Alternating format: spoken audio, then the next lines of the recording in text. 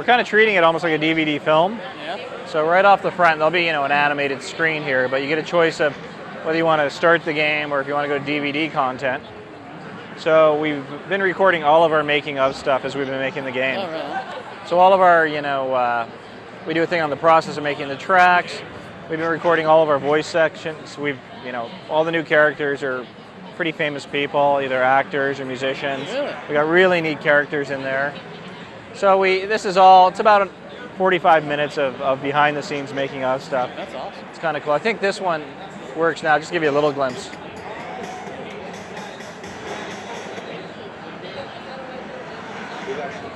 Oh, wow. So kind of, it's not primetime TV, but if you've liked the game and you played it, it kind of gives you a little bit of understanding how we build the game and how we design it.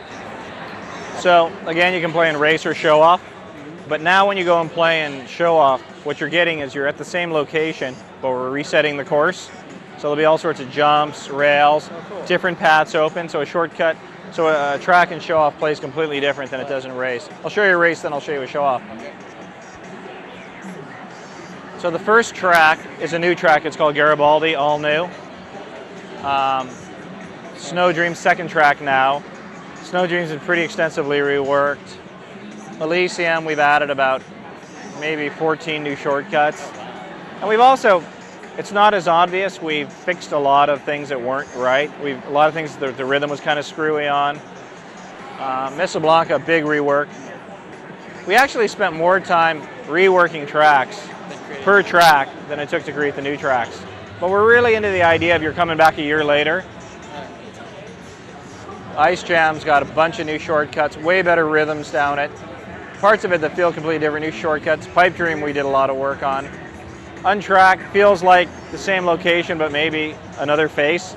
It's a lot more bumpy, a lot more drops. Megaplex is completely reworked.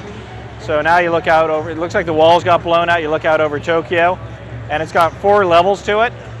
So the bottom level is kind of the same experience. Then you've got all these rails and chutes that you try and stay up on. And so you gotta, if you fall down, you gotta kind of work your way up, and then up, then up.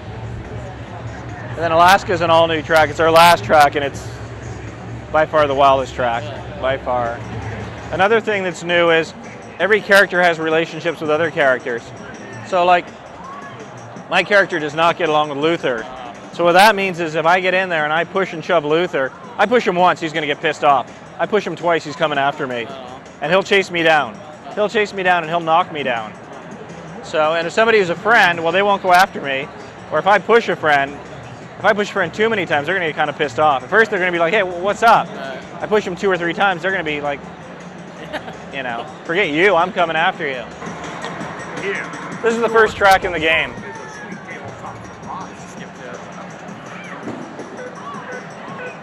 So you'll see as you come around the first corner. So I can also now build up my boost by pushing and shoving the other characters. I'm going to take a shortcut over here. Dude, I know where the shortcut is. This is a big shortcut once you find it. And the good thing about this shortcut is once you make it down, your boost is maxed. So now my boost is maxed. Now I can do what's called an Uber trick. You see the tricky thing lit up? Now you'll also start to hear the tricky song bumping in. So now I can